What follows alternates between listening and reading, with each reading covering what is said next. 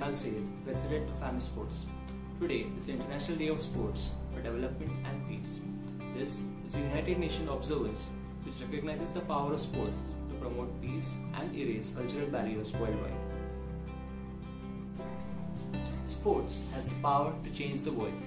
It's a powerful tool to strengthen social ties and promote sustainable development and peace, as well as solidarity and respect. Through our unique individual skills and collective power, we can come together to share creative ways to improve our health and well-being through sports and physical activities, even from the confines of our own homes. Amity University, Mumbai has always believed that the students must be all-rounders and excel equally in sports as well as academics.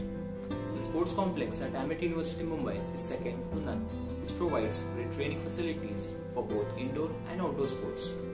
Various sports tournaments are organized, most notably Sangathan, which is the annual sports meet of the university, and it provides a platform for students to showcase their talent as well as to create a healthy and competitive environment.